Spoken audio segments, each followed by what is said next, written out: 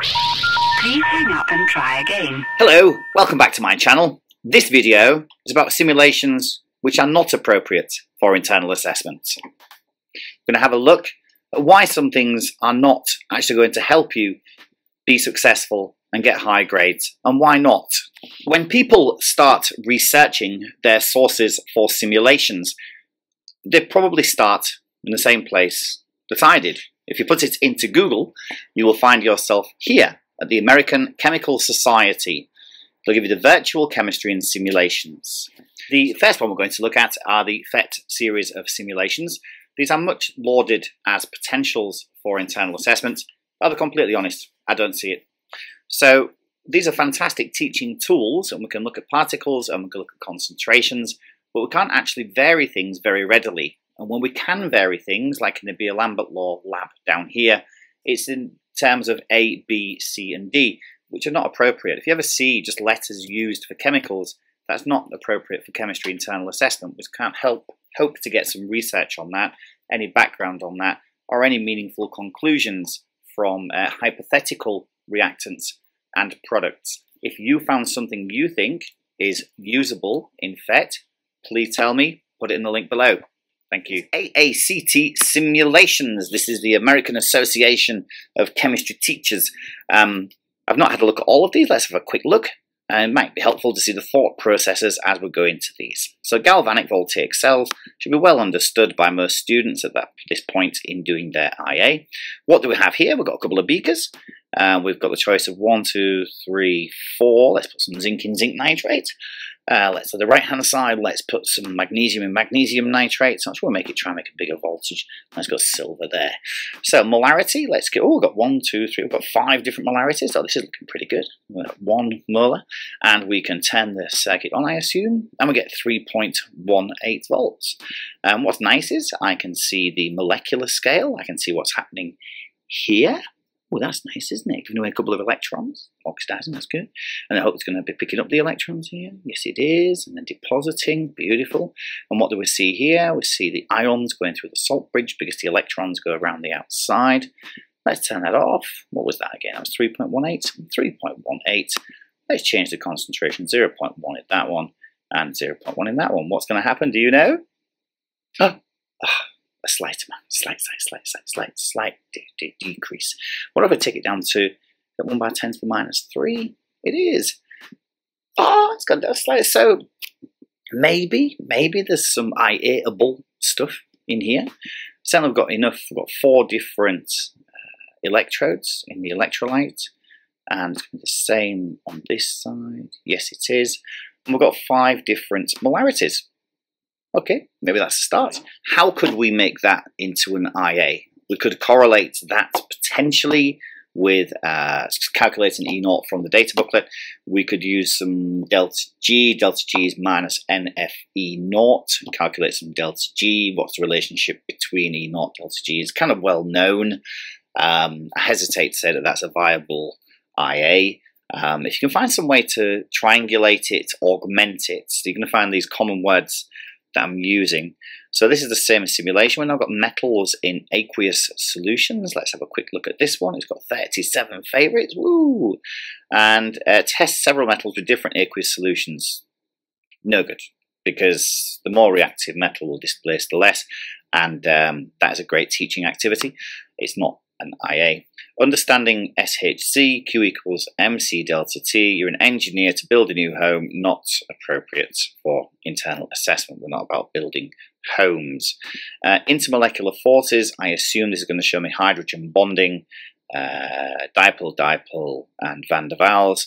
And yes, it is. It's more a video and quiz, which is fine. That's great. It's all very useful. I'm not criticizing these things. I'm saying what's actually going to be useful for an internal assessment. Preparing a solution. No, preparing a solution is not appropriate for internal assessment. Predicting the products. This is going to be displacement again. Most reactive ends up as the ion. Not appropriate for internal assessment. States of matter phase changes. Textbook. Reaction rates. If we look at this one, I don't think I like this one. Why do I not like this one? That's why it's got letters. A plus B goes to C. You can run the reaction. You can see the amount of products over time. It's a linear relationship. You can select variables, but really A's, B's, and C's, we don't want those in internal assessments. Okay, we want real reactions.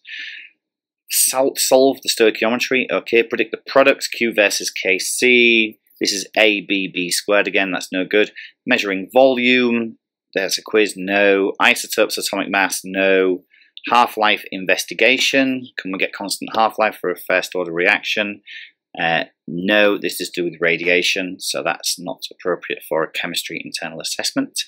Ionic and covalent bonding, no. Textbook, no. Textbook, no. Textbook. Gas laws, these are well served. There are many simulations on FET, and I assume in this one here. Charles, Gay-Lussac, Boyle's law are well understood, not appropriate. Not appropriate, not appropriate, not appropriate. No, no. So in all of this, the only potential which I can see was the galvanic cells thing, but even then, it's a stretch. The Merlot suite of chemistry simulations seem to have some promise within here. There is over 1,000 different simulations which are available to us. Thankfully, there is a search tool on the left-hand side, and we just select the things that we want. So we're looking for simulation, 1417.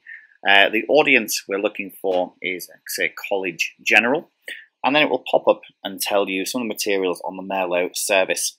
So first of all, number one is Chem Collective, which is great. And I've got a separate video on that. Found that on my channel in the Starting Your Internal Assessment playlist. Web Elements is just looking at the periodic table. No. Periodic table live. No.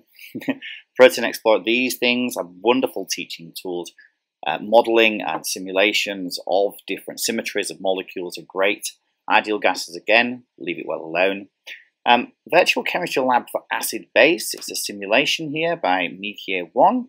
It's created on 2003. You can go to material. It allows you to click through and leave the Merlot sort of home base, and then sometimes you get that. So that is not appropriate for our internal assessment. There's a lot of dead links on these things, I find, as I'm scanning through. Connecting, we're not doing concept maps. We know what the colours are for qualitative analysis and displacement reactions and all those things.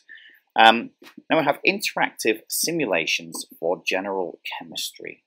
And if we go to this material, yes, we are happy to leave Merlot.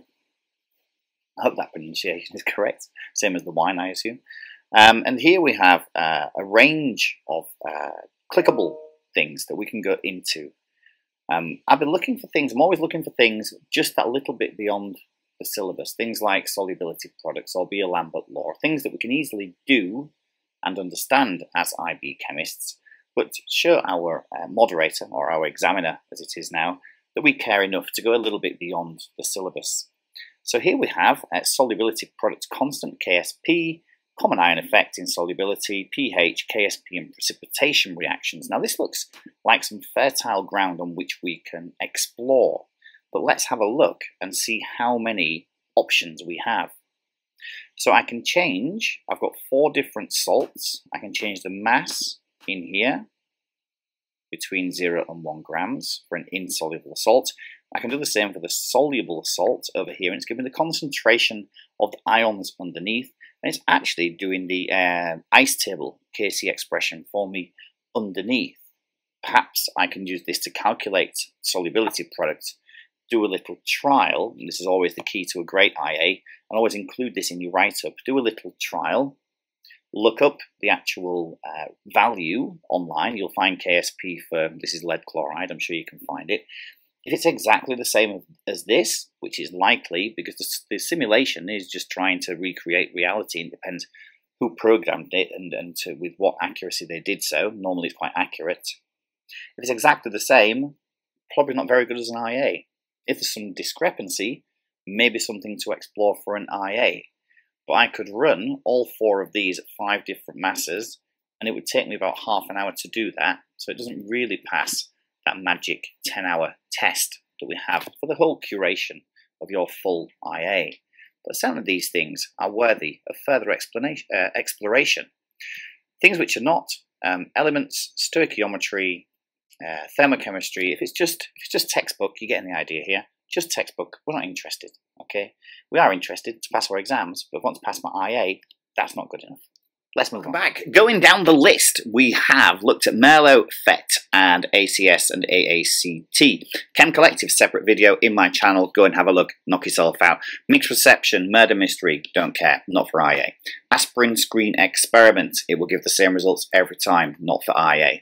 CK through 12 simulations, atomic mass, solubility, rock candy, freezing point depression with road salt. It's in the textbook. You can look it up. We don't want it. Moving on. Titration screen experiment. The virtual titration. Wonderful for teaching. Not for IA. Drag and drop periodic table. Not for IA.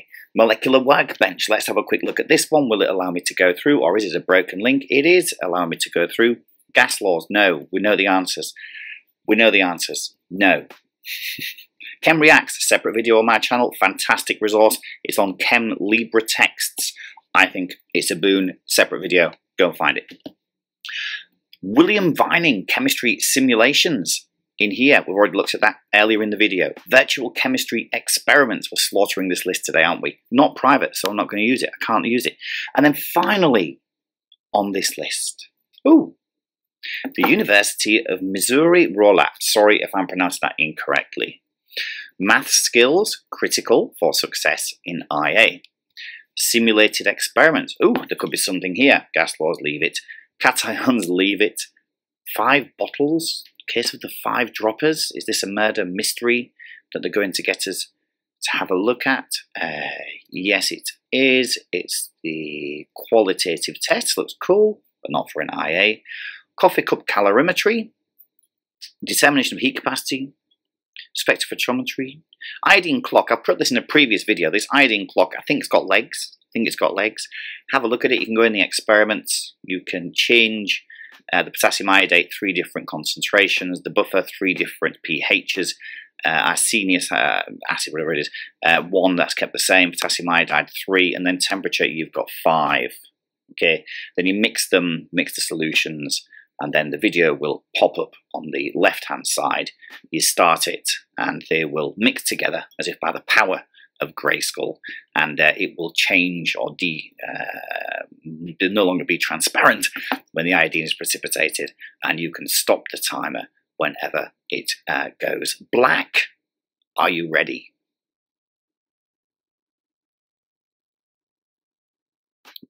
There we go. So you can do that on 3 repeats, and you probably get, if you're struggling for an IA, you probably get 1 out of that. Okay, that's probably the last chance saloon. Conductivity of ionic solutions. So conductivity of ionic solutions. There, that's the one. Okay, so these ones in here, you can form any compound. Let's make some ammonium chloride. Okay, I can change 1, 2, 3, 4, 5 temperatures. That's good. And I can go concentration. Let's do it 0.2. Someone's feeling a bit 0.2 mol per decimeter cubed today. Goes into here. Nothing happens. If you hit the on button, you get 2 microsieverts. So what you can do is you can change. Yes.